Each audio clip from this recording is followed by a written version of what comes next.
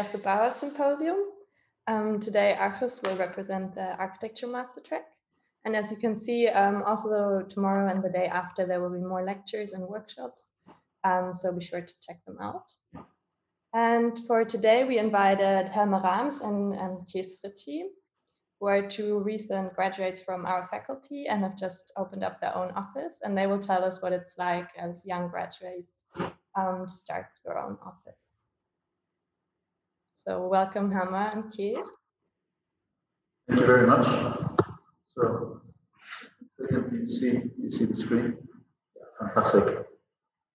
Change. So hi all. Thank you very much for having us. It's quite excited to have the lecture. And we as Maria just said, we started off not too long ago. So we thought there's not much we can teach, but we thought that for everybody who was looking forward to start on their own after the studies, we could offer a glimpse of how it is, so to say, through some anecdotes and wins and failures that we want to portray through by describing our projects. And so for that, we could just present the 3 projects that we've been working on so far. So I will tell a bit about how it all started. In September 2019, while I was still graduating, I was halfway in the process of my graduation. I got someone within my network who wanted to build a house, and for me, it was a bit too much to start a project on my own because I knew I also had my graduation, but it was also an opportunity that was too good to let go. So that was the moment when I asked Helmer, hey, do you want to do it together with me? And that's basically how we started. And on that project, we went from 1 to more projects. So here you see us at our first clients. So there was actually there was quite hard in the beginning because in uni you're your own client and you design within your own taste and your own fascinations. But for our first project, we had not 1 client, but actually 2 clients, 2 couples. So actually not 2, but 4 clients. Trouble. So, and these 2 clients wanted to build 1 building together, and they had a similar budget, but actually quite different wishes. So one family didn't like the old house, and they were really wanted to build their new dream house, and for the other couple, it was more of a new start. They had quite a big house, and they needed a new place, and could be a bit smaller for them. So it was a challenge right from the start. So here you see the site. One of the clients bought this house with a very narrow piece of land with it. And he had the idea to build 1 house there for himself, and then all the way on the other side of the plot, another house. But then when he went to the municipality, they told him, like, it's not possible. You can only build within the footprint current house at the beginning of the plot. So that changed everything for him, and he had to look for another person that wanted to do this house together with him. So and then for us the challenge to demolish this house you see here and build a new house right there. Perfect. So you can see where the problems are, because you have these 2 couples that moved. They want to make a project out of necessity, and project together. So and they kind of chose these 2 very young architects to realize the biggest investment of their lives.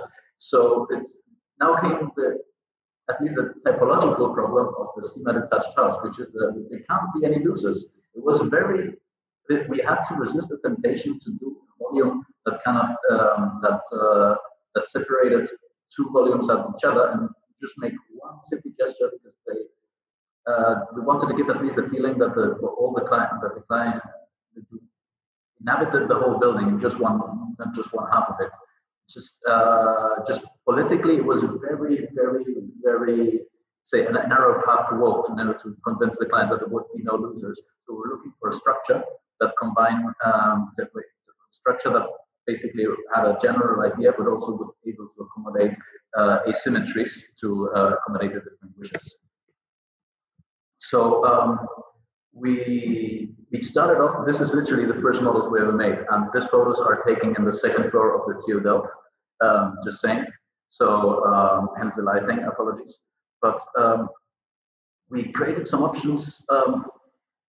When you don't work with non-architects, an investment like this, you need to give them a specific type of control over the design process in order to feel not only to trust it, but also feel really confident with their own choices. However, they cannot choose everything. So we gave them this scope of options that embodied the principles that we set, which is basically a volume with no losers, so to say.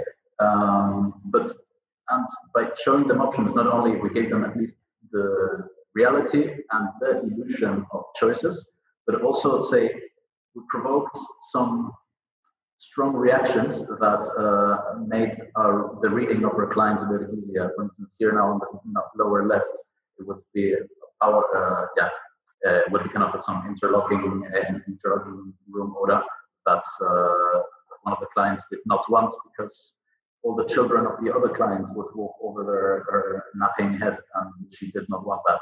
So it's basically through provocation you can get a lot of the reactions that you want in order to get to know your clients. So we basically decided to design one skin to give the building a clear appearance, and also because they have similar budgets, you could not do one side that is very different from the other, but then in the inside make it very personal. So that's the section shows that very nicely, that you can see that the inside is really where the differences are. Also, light was a big issue. How do you work with a building where they don't have the same light qualities? And with feeders and roof windows, we allowed to get nice light from all sides in both of the houses, as you can see here in the section.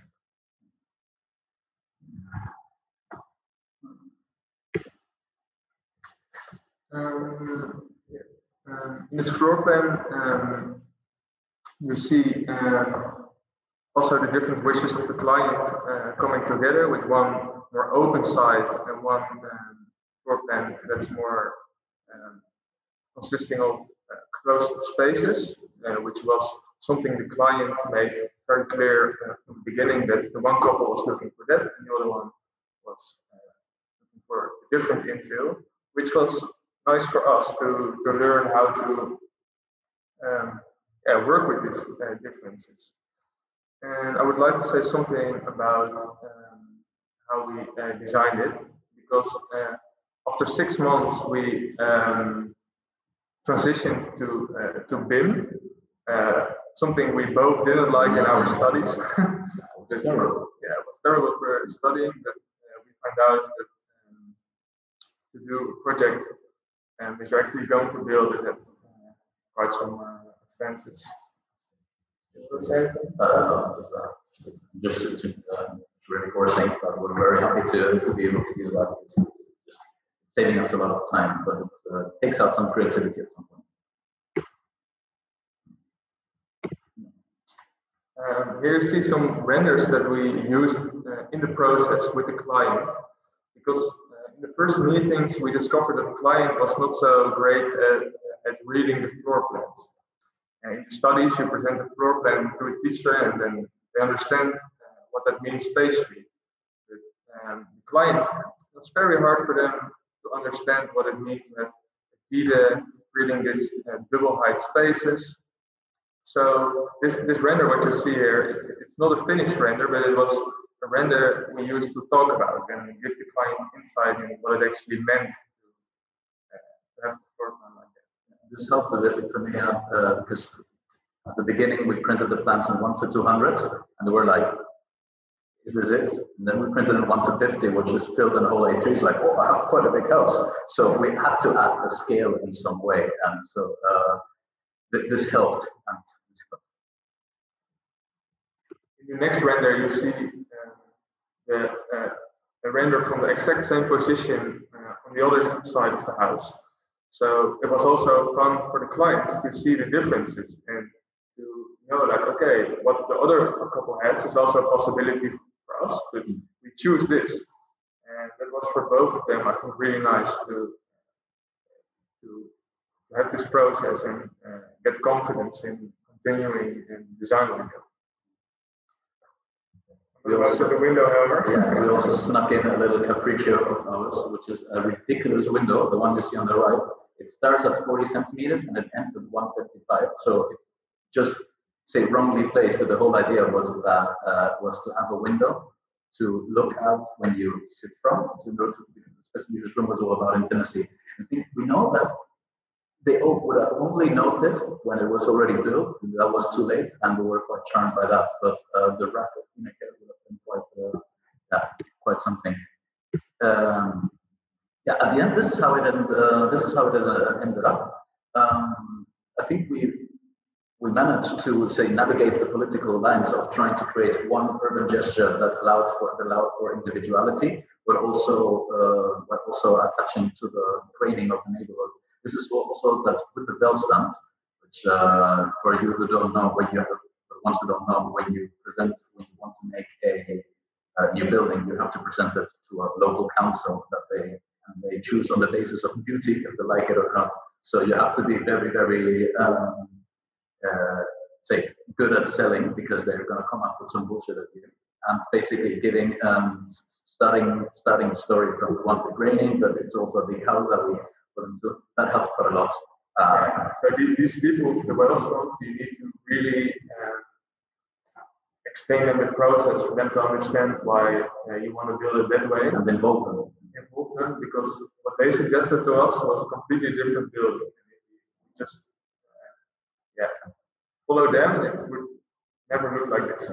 Yeah, and also what I just wanted to finish off with this one is that we wanted our clients to say, I live in the house with the two roofs, and not be like, I live in the White House, but only the right side, the left one is a bit shit.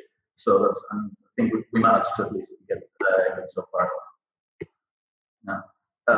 We made a lot of models as a process that they contain much more information than a plan, and they help to an enormous degree to actually make yourself and your client sure that what you're doing is good. They create this object of desire that has the capability to be loved.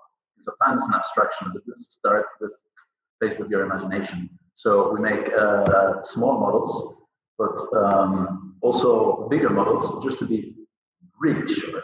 And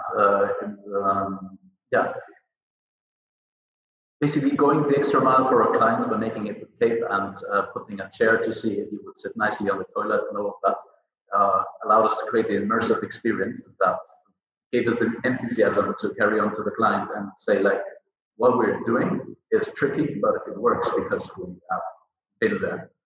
And it was good for the client to see this, but it was also very helpful for ourselves, because sometimes we were not so sure if the space we were designing was actually working that well. And making it with tape and just walking in it, that it was a way for us to get confidence and continue in that way. Now, at the end, yesterday we were thinking, what should we say with the slides? It's just we put it in because we like it, but everything is already said. This is quite proud.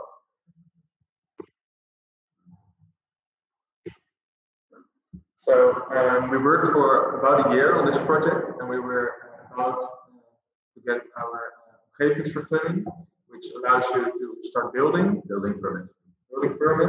And what happened then was very sad. One of the clients got corona, and he ended up on the intensive care. He was there for 1 month, and he almost died a couple of times. And we are very happy that he survived. But putting all his savings in a building project was not something that was on the agenda anymore. So yeah, that was very sad end of the project. But yeah, we learned a lot of things of the process, and we had not much time to be sad because in the week that they called us, okay, we're very sorry, but we cannot continue. We got a new project. Does it change?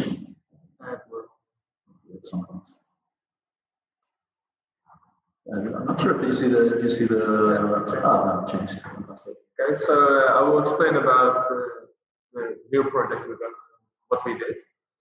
The new project we got as a spin-off of my graduation project.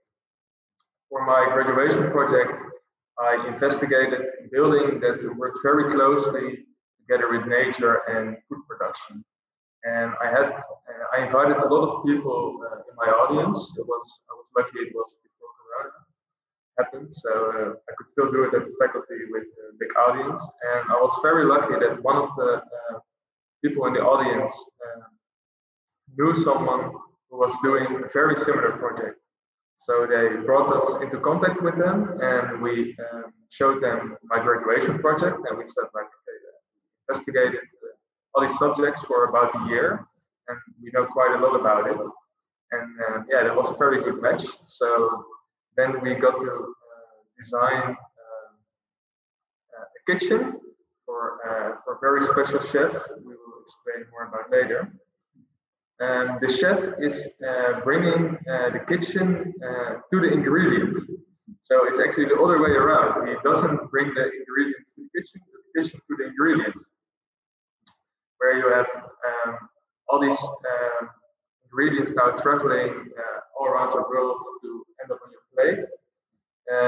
This chef takes his ingredients fresh from the farmers, like the shortest transportation chain possible, and prepares them there and then brings them to their clients, which is quite a new way of working and also something he wants to share with other people. So it's not just a kitchen, it's also a place where he invites people and shows what he's doing. And yeah, what's important about this is that this client really has a philosophy of his own and has a lot of character. So the building should represent him in the best way possible.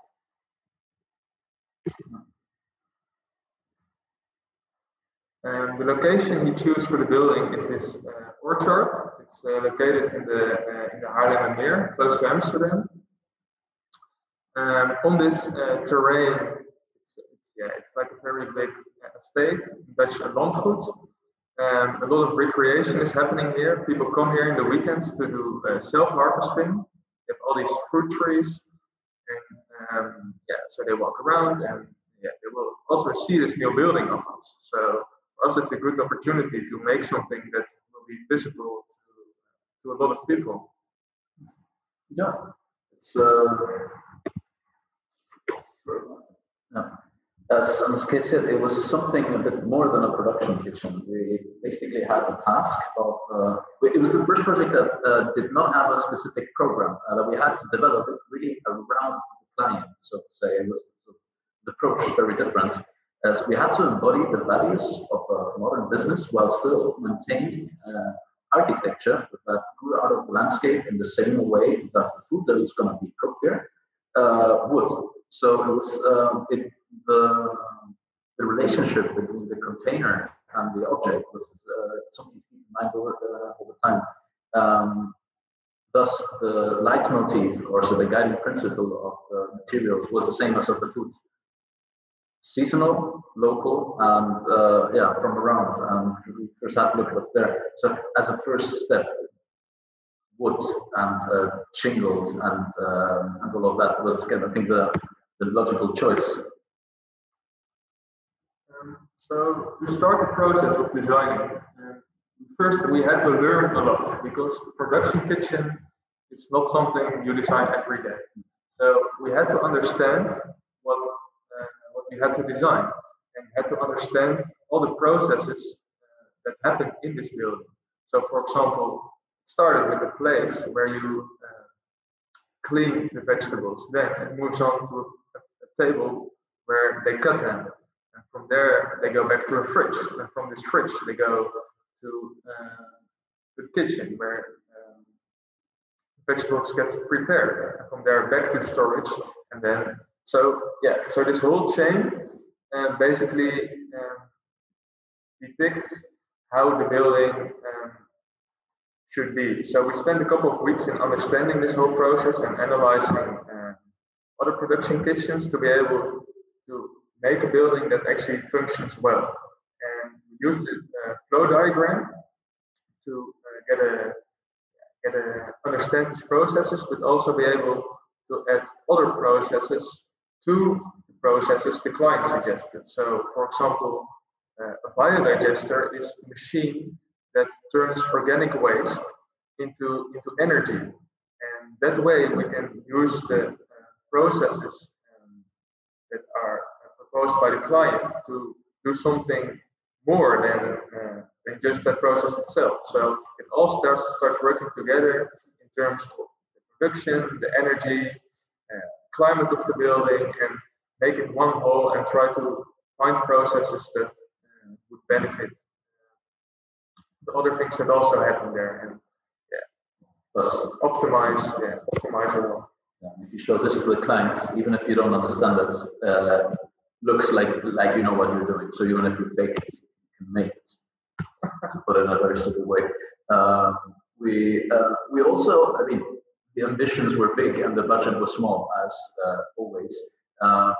But eventually the building ought to be off grid. That was the ambition of the client, whether it's a good or a bad idea. But we thought, because we had to design for a future that wasn't certain, we had to at least give a roadmap that would implement, that would make the ambitions realistic.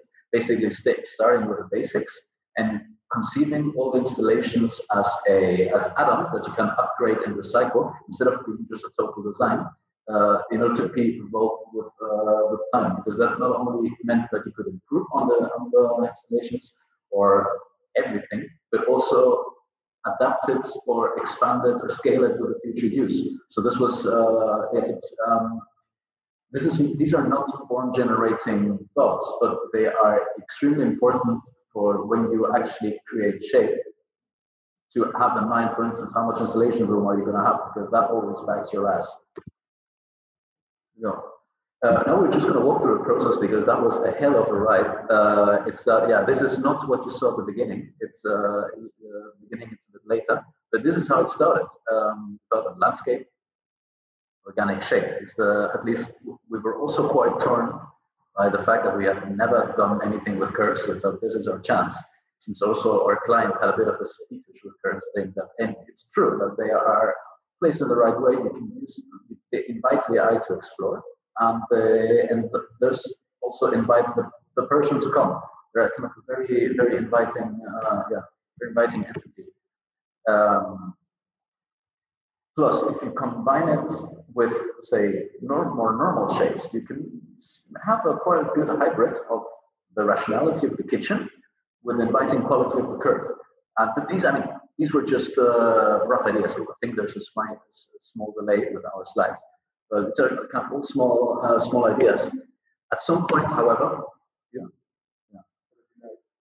delay. Well, at some point, however, we got a budget slap, like a proper, and that forced us to rethink, to basically filter out the clutter of all the ideas that we had, clean up, and focus on the things that mattered for this design, which were material, space, and transparency. Material for the concept, space for the use, and transparency for the landscape. And everything from there had to serve those three principles. So we opted for a more cost-efficient design that relied on regularity, symmetry, speed of production. This, by the way, also helped us to research prefab. The whole change in budget, it forced us to look much more in detail on everything we were using. So now actually calling with the manufacturers, calling with experts and others, that we can only really recommend also while we were studying. I'm quite ashamed, not ashamed. It's a bit of a yarn that we did not do a study. There's a lot to be learned, and there's a lot of free advice you can get, surprisingly. And yeah, at some point we ended up with that mildly monumental building that represents evolutive take on the traditional farm typology, because you know, in farms you usually have this large roof over cantilever that are supposed to not only protect the facade but create a dry place to store your tools and wood. And basically, there's some functionalities that had a lot of historical validity that we embodied in this design. But the design is quite simple. You have three closed volumes that represent the services, and the space in between is transparent, open, where the kitchen happens. Because the client is going to use tables on wheels to see how they move it around. But like again. In the floor plan, the way the vegetables travel in the building, that was always leading to make the floor plan.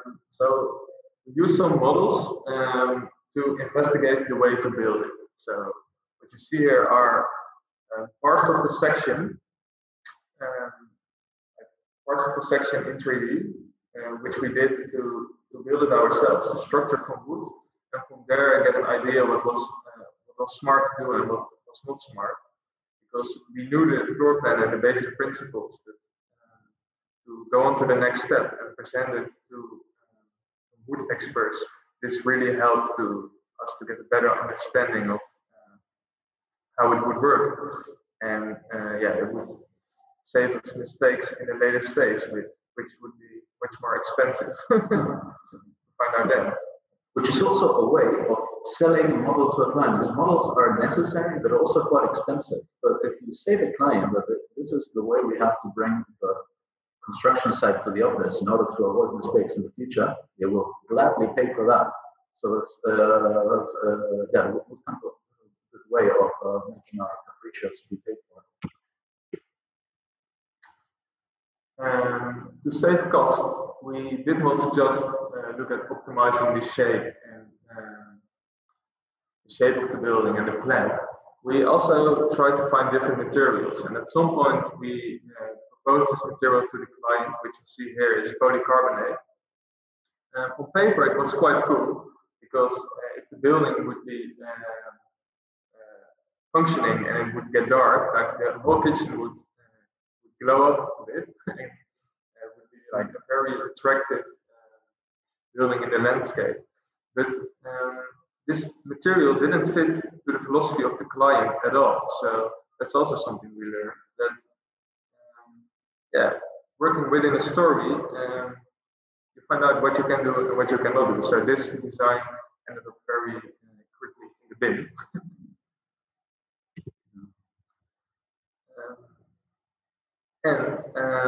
So the last design you saw with the rectangular floor plan was something where everything came together, for us at least, because we were in the budget, we used all the principles we wanted, but we could see that the client was not so happy with it. For them, it felt like a very ordinary building, and they really missed the curves we were talking about in the beginning. So that's also a way a project can go. So we had to get back to the drawing table and actually make again a new design in which we were bringing back the curves, and this time do it in a way that would be a bit more smart. So in terms of making a building with curves, that allows us to build it with the budget. So what we did is we took the functional part of the building, which is the square. It's very efficient, and then use the curves just for the space around it, with also efficient shape, circle.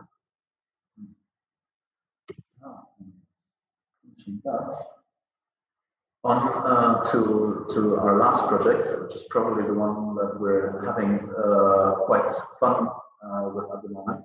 Again, a slightly mildly monumental. What is special about this one? It's a small vacation home, but it was not built. It did not have a specific program because it's too small. It was not built around the client, but because of its location, it's a building that we just completely begun from the material. We just first look at what's there and the whole material language of the island. Where's the project? The project, yeah, it's in an undisclosed Spanish island where people go to party. Or I can say, I'll probably say it later. But it is located in one of the more beautiful parts of that party island. It's so beautiful that it is protected and it's subject to zoning rules. Since I think 2 years or so, the government flies around with drones to check also with software if something has been renovated illegally or has changed. So, however, getting something done there is very difficult because it's properly protected. So we have to stay within the existing footprint, the footprint of the existing shed, which at the moment is just there to store wood into agricultural terrain. Yeah, so make it a bit more clear. The footprint of the building, that's where we can build, because the island doesn't want to have more buildings. So the floor plan you see here, that's basically the old footprint, but then with the new program. So it's just a bedroom with a small kitchen where you can prepare a drink it maybe in the sun, and a small bathroom. So this place can function as a little guest house next to the main building where the host would stay. We started this project with the idea to look at local materials because we thought it's such a beautiful location. We need to make something that really gets the spirit of this place. And looking at local materials, you can build something that actually feels like it's supposed to be there. So that's also something we discovered we did in the other project and worked quite well. And speaking of the environmental benefits of that, something we would like to continue in future projects as well. Yeah. The original, it's important to say that the client, this is the place where the client grew up. It's deeply embedded in that family's understanding of landscape and memory. So since it's a vacation home, it was very important that we embed the memory of the place by using regional materials in order to feel like a proper home. And on that island, which is Mallorca, by the way, for the ones who did not find out yet, the resource map is rather limited. Most of the historical buildings just are carried, the stone carries, all the openings are filled up in wood, and then the iron is used to open doors and make things move. But that is it. That is, and there's some ceramics to cover up things, but there's really not much more. And that sensitivity to nuances was pretty important to make a small intervention like that truly meaningful, to be a success as a vacation home.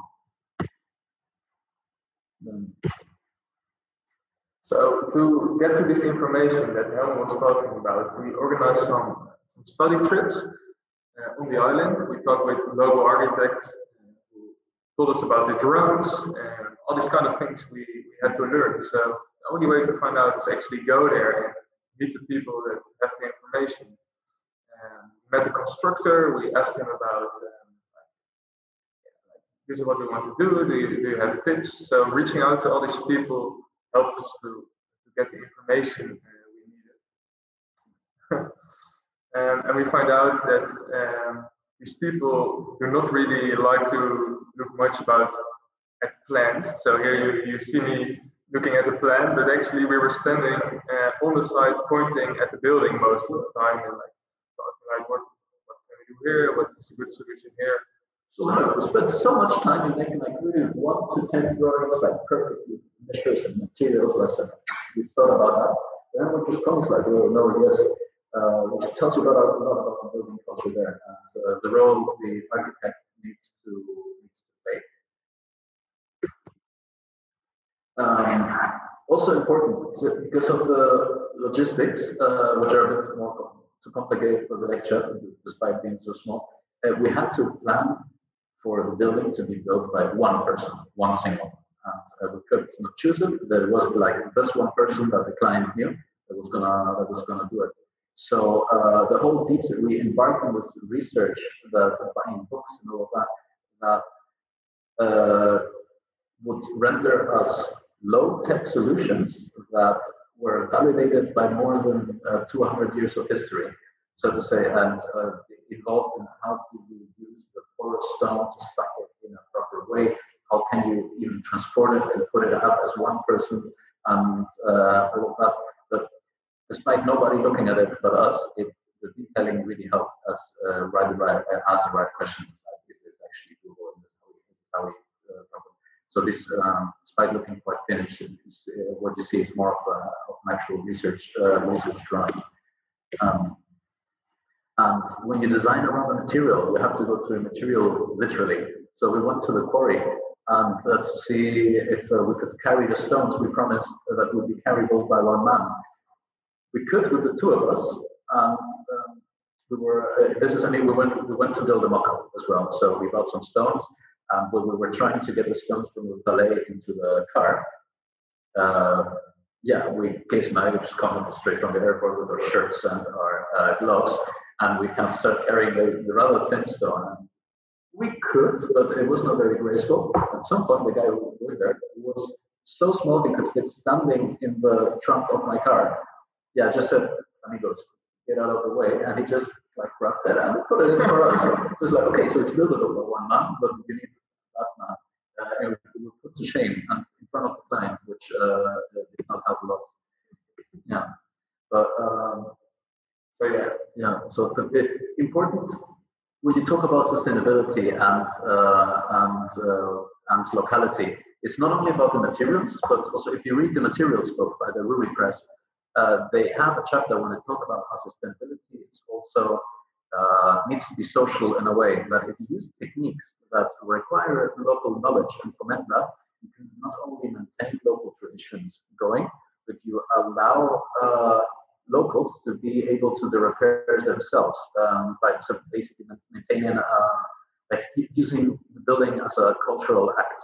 So on the left, you see the stones that we could not carry. On the right, the carpenter that were the type of traditional windows that we are gonna fit in the building, which will be done by a carpenter that's 200 meters away. And it's just it also works almost without plan to tell him that this is my problem, this is my hole, and he makes the window for that for him and his team.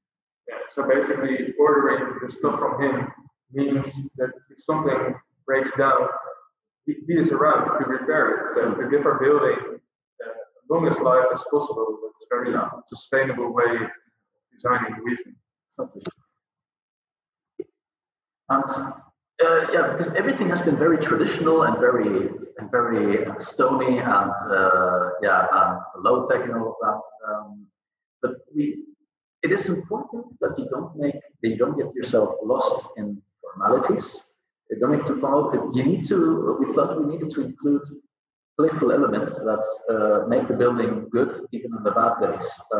So we visited this Huguet Mallorca, which is quite a famous terrazzo maker.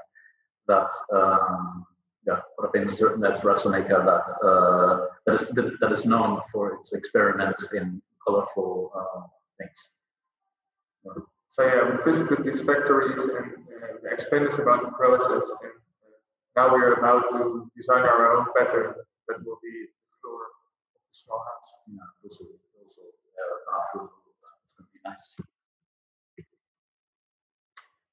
So to really understand how we need to use this material, the morass stone, that is basically the most important part of the project, we did a lot of study trips. So we had our questions prepared, and we visited all these different buildings to see how they exactly used the product we were looking at, the stone.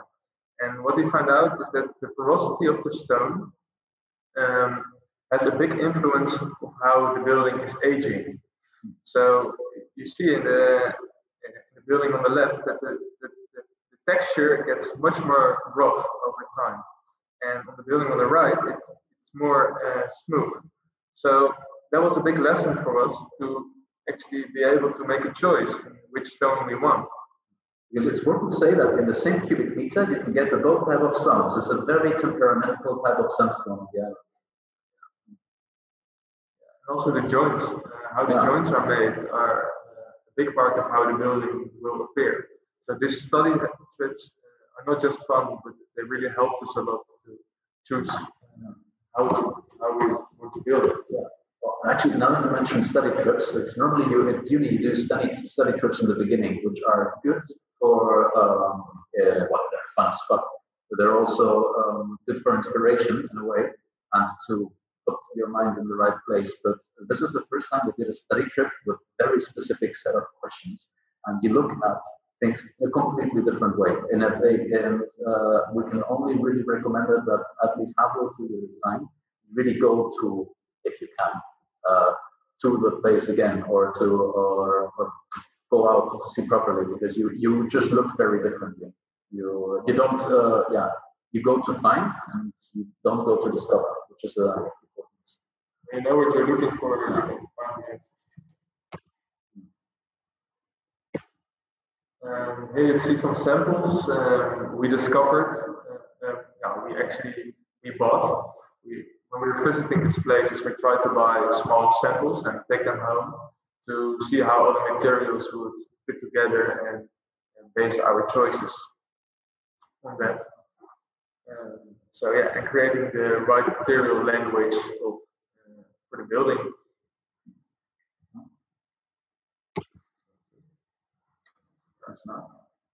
Here you see us building the little mock-up, putting cement on the stones and put them in the right position.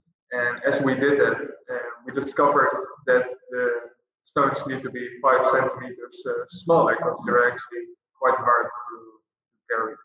So those are things which will give you a lot of insights and change your dimensions or techniques. And after we did this, it was perfect to go back to the drawings and change all the things we learned. So here you see our finished mock-up, and we leave it there for a couple of months to see what the weather does to it. And when we get back, we will probably learn new things as well. Yeah, open, but then it's going to be nice.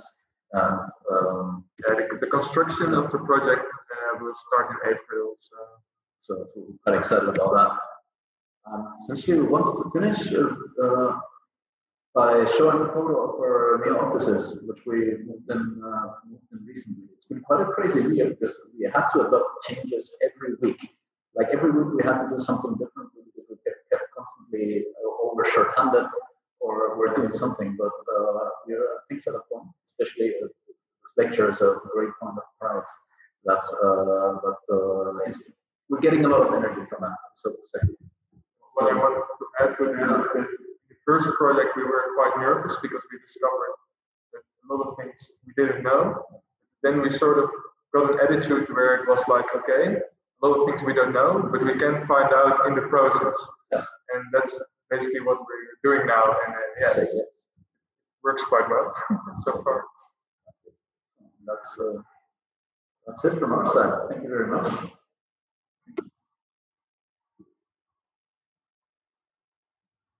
Well, thank you guys. There's already some questions. So I will just start with the first one, which is actually 2 questions in one. So I would like to know how you get in contact with your clients. Also, I'm interested which studios you did in the master. Okay, so I think when you've never built a building before, you cannot get a client based on your reputation. That's quite hard. So all the clients we have are within our own network. So friends of friends, or just the first projects you need to be a bit lucky and have people within your own network. And we hope that once we have the projects we're working on right now finished, then of course other people can see the buildings and projects will come from them. It does help, however, to have a platform because at the beginning of the first project we did not have much yet. But the moment we set up the office as an office, despite us still just being two dudes with a laptop, that's you put an entity behind the names. That really helps to be taken a bit more seriously. Exactly, and when you really say like we are doing this, we're setting up the office. Also, things will come to you. So if you're not an office yet, the project will not come. Like it's, yeah. Also on the studios, I did MSc1 interior. Actually, that's where we met doing MSc1 interiors.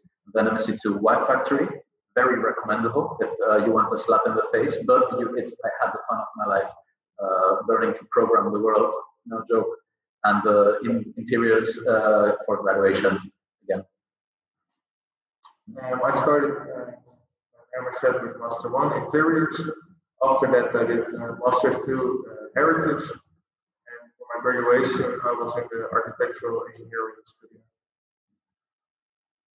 Okay. Would you also say that the MSc1 that you did together influenced your work? Not much. It found us each other, but MSc1. The thing is that our tutors were literally also say 3 years older than us, so it was more of it established. So I don't know how to say it, but it established a very fertile ground. Because at some point, I don't know, towards the end, we were the only ones, say, working together at night. At some point, that's I don't know. That's definitely bonded a bit. Okay, perfect. So the next question, could you talk a little bit about your experience with the clients and if they treat you the same as they would treat an older, more experienced architect? I think we were surprised that clients are actually sometimes looking for young architects. That's true. For example, the project of the front kitchen, that client really likes the fact we are young because in his opinion, young people are fresh, they have new ideas. So being young is really not a disadvantage, it's also a benefit. There's definitely clients looking for these young people because and also it's true because we really like an architect that's maybe older and did many projects before will not work that hard as we will because we of course we do it for the client, but we also want to prove ourselves. So yeah, it's something a client feels as well, that we give everything for the project. Exactly. But also to also give another example, the Mallorca project was a bit of the opposite side. We were invited by the client to come to Mallorca to speak to the constructor that was going to do it, and to a friend of the client, who was an experienced architect, to present our design and get their opinions, so to say. Basically going through the whole process, defending the design, but also being open to really say good and necessary proposals, plus building them up in the garden and seeing how it would end up shining. That's that these were kind of points where the client really said like, okay, these guys are serious, they work a lot and they're going for it. But they make small tests because at the end you're still young and don't know anything. But as Kay said earlier, we just say yes, and if when we say we don't know, but we know who to ask, that's a perfectly valid answer. But you will never be taken as seriously as you want. So you work extra hard, which is good for everybody. Say like that. Yeah, I can imagine. So the last question, I was wondering if you're already living from your office or if you are still working next to it, and how do you know when to make the transition? I mean, we're doing some projects now and we get an income, but it's still very insecure because you don't really know when the client is going to pay you.